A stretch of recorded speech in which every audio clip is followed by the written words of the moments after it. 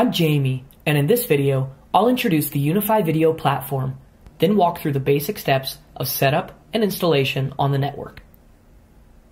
UniFi Video is Ubiquiti's complete IP video surveillance system that combines price-disruptive, high-performance hardware with free-to-use intuitive software. You can download and run the software on a Linux or Windows machine, or run the software on Ubiquiti's dedicated NVR hardware appliance, as I'll demonstrate in this video. Much like UniFi APs, UniFi Video IP cameras are adopted and managed from a central controller. The most basic setup involves the following equipment: the UniFi Video NVR-Controller for camera management and storage, UniFi Video Cameras for video monitoring, a laptop or PC for initial setup, and local area network equipment like Ubiquiti's ToughSwitch for power over Ethernet and connectivity. In this basic example, all equipment is connected by the Layer 2 switch, so traffic passes without problem between cameras, the NVR, and the laptop. The default IP address of an NVR is 192.168.1.30, while cameras have a default IP of .20.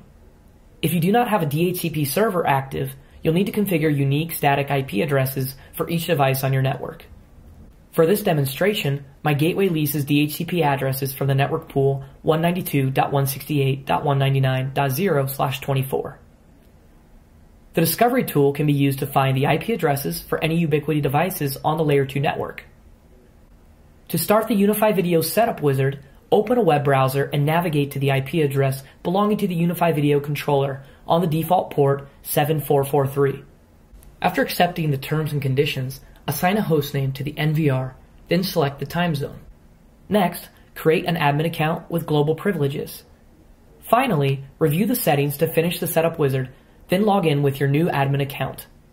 The controller software will automatically discover UniFi Video cameras on the local area network.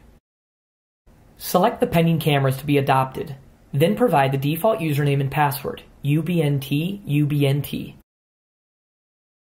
After updating the firmware, the cameras appear as connected and can be managed by the controller. Move to the Map tab, then click the pending cameras icon to place them on the map. Click the gear icon, then move to the Manage tab to name each camera. Finally, click the thumbnail to ensure that the IP video feed is working. To watch more product tutorials for UniFi Video and other Ubiquiti platforms, please visit our videos page. Thanks for watching this video.